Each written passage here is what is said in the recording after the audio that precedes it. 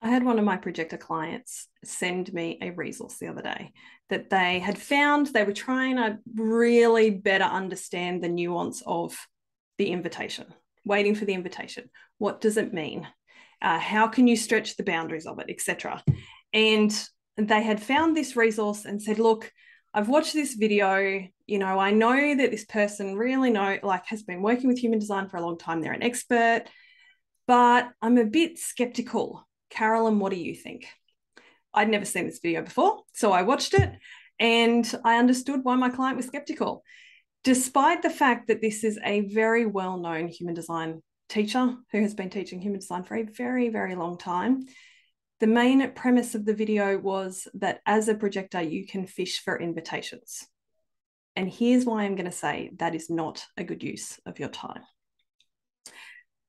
Why would we fish for invitations as a projector? We would fish for invitations if we didn't think that invitations were going to be forthcoming organically. If we believe within our body and mind that people aren't just naturally going to invite us for us being ourselves, of course, we're going to fish for invitations. Of course, we're going to look for ways that we can stretch and manipulate and try and work around our strategy and get people to invite us. That's what fishing is. Fishing for an invitation.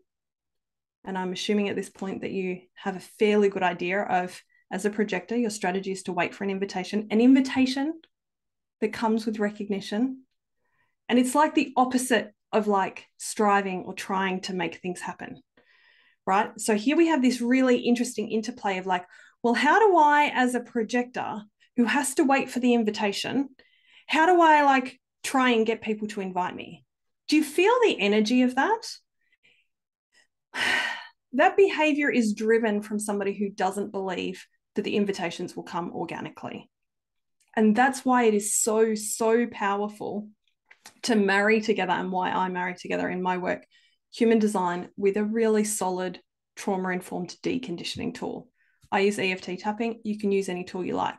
But if you are somebody like the person who shot that video who believes that they have to go fishing for invitations, then I want to strongly and encourage you to focus your attention on deconditioning, on looking at the part of you but that believes, maybe some part of you believes that you're not good enough and you have to get people to invite you.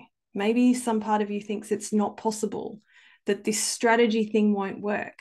Go and meet the parts of you that still aren't totally on board or feeling totally safe or don't totally believe that it's possible for you to just receive invites organically. Let me tell you about the difference of how it feels.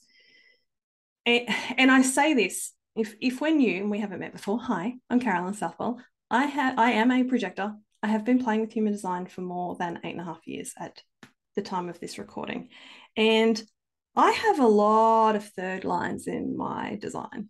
So I've tried lots of things, backwards, forwards, sideways, and lots of ways that don't work. I can tell you fishing doesn't work because I've tried it.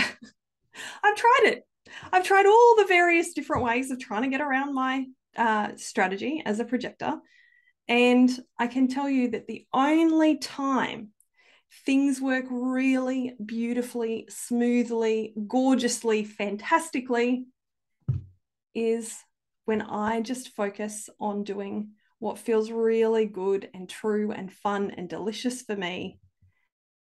And I notice who recognizes me, and to translate, if you're still not quite sure what the term recognition means, recognition means this person, in whatever makes sense for the context of the relationship, wants to hang out with you, wants to hear from you. They like you. That could be romantic with a partner. That could be a client who wants to hear from you. That could be a friend who asks your advice and they freaking listen when you answer, right? Invitations that are born organically out of a deep sense of recognition, a deep sense of the person wanting to spend time with you, wanting your wisdom, your advice, your guidance. That's where the gold is with human design. Can you fish for invitations? Of course, you can try. It's your experiment. And if you have lots of third lines like me, or you are a third line profile, then you might have to do it backwards. You might have to try all the ways that don't work before you discover what does work.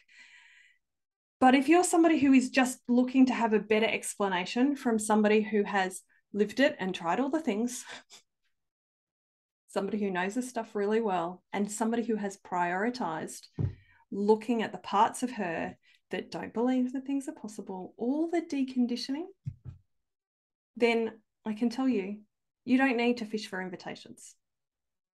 And it's not a thing. That's trying. That's striving. That's hustling. And it's born out of believing that it's not possible, that you're not good enough, that this whole human design thing doesn't quite work, right? Even though obviously some part of you believes that it does. Some part of you is here still listening to this video. Some part of you is really trying to understand how to follow strategy. So go and meet the parts of you that are telling all the stories that make you think you have to go and fish for invitations. Because, babe, there are a whole posse of people, tens, hundreds, thousands, tens of thousands, hundreds of thousands, potentially, depending on your individual configuration. There is a whole posse of people who are waiting for you. They're waiting for you to be empowered.